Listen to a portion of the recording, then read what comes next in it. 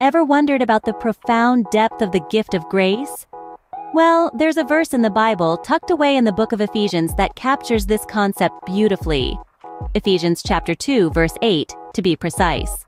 And it reads, "For it is by grace you have been saved, through faith. And this is not from yourselves, it is the gift of God." Let's dissect this verse, shall we? Starting with the very first phrase, "For it is by grace." Grace, in its simplest form, is a gift. Not just any gift, but a gift from God. It's something we didn't earn or deserve, but it's given freely anyway. It's a demonstration of God's love and kindness towards humanity. Next we have, "You have been saved." Now this is a loaded term. Saved from what, you might ask? In Christian understanding, it refers to being saved from the consequences of our wrongdoings or sins.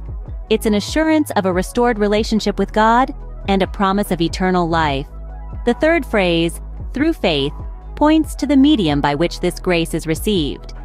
Faith is the confident belief in the truth, value, or trustworthiness of a person, idea, or thing. In this context, it refers to trust in God and acceptance of His gift of grace.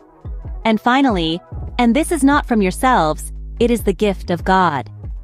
This phrase re-emphasizes the source of this grace and salvation. It's not something we can achieve on our own or take credit for. It's a gift, pure and simple, from God. To summarize, Ephesians 2:8 tells us that grace is a gift from God, bestowed upon us not because we've earned it, but purely out of His love. We receive this gift through faith, a confident belief in God and His promises.